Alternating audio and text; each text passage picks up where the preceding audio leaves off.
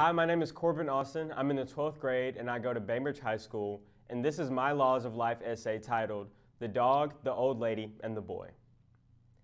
In the spring of the 10th grade, my teacher asked if I would be able to walk her grandmother's dog. She informed me that she would be unable to due to her increasing age and leg injury. I happily agreed and walked to her house later that day to meet the two. I knocked on the door and was greeted by a black and white fluffy little beast with a distinctive sneeze and a 5-foot old woman with a frail body frame, a head of angel silk, and piercing pale blue eyes. I arrived at her house with the simple impression that I would just be helping out a sweet elderly lady walk her dog. But over the course of a year and a half, I would come to find that would be my daily dose of joy. Now, anyone who truly knows me knows that I'm not too fond of dogs. It's practically embedded in my DNA that animals are just not my thing. So why did I accept this job? That question still befuddles me to this day. Was it that I couldn't say no to my teacher? Or was it written in the stars that the old lady and I were supposed to meet? When her dog Hercules scampered out to meet his new walking mate, I internally panicked, but I refused to show it. My brain flipped through all the information it had stored on how humans were supposed to interact with animals. So I bent down, implanted my hand in his fur, and stroked back and forth. Everything seemed to be going well, especially with the affirmations coming from the old woman watching us. "Oh, he's such a good boy," and "he really likes you," she croaked in her distinctive voice that reminded me of a cartoon character from my childhood. I got this in the bag, I thought to myself, and I did have it in the bag. Hercules and I walked the neighborhood every weekday. I got someone to unpack my innermost thoughts to, and he got exercise. It was a win-win.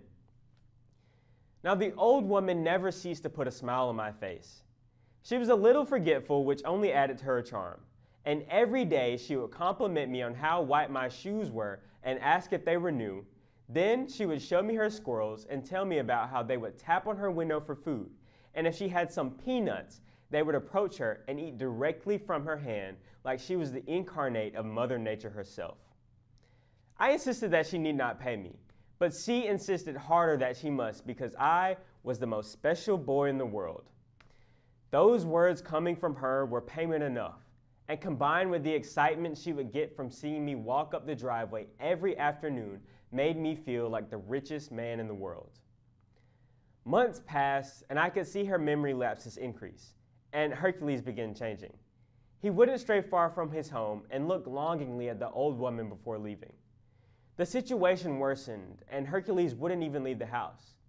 He knew something was wrong and did not want to leave her side, and I didn't want to take him away from her even for those 10 minutes. It felt wrong taking her money because I wasn't there for a job anymore. I was there because I loved being there and helping her and being the highlight of her day and her mind. But her generous spirit combined with her rather terrible memory made her pay me double and even sometimes triple a day. I informed my teacher about this because it didn't settle right in my soul.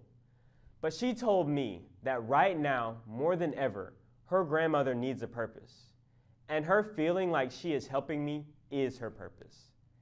In those moments, I realized something I'd been feeling all along, that her happiness was contagious. Her jovial smile and attitude would creep into the deepest recesses of your mind and soul and change you, make you see the sunshine brighter, make the flowers smell sweeter, and the breezes feel more enlivening as they dance upon your skin. I realized that day that true happiness comes from making others happy. So I continued as if nothing changed, and it didn't. Every day I saw her, she still had her smile and I mine, and I felt like the richest boy in the world. I'd just like to thank my family and friends for always being by my side along this journey. Thank you to Dr. Chambers for teaching me everything I know and being the one to give me this opportunity. And most importantly, Gigi and Hercules for always being the highlight of my day and giving me one of the most beautiful and amazing experiences of my life. Thank you, and I love you all, and I couldn't have done this without you.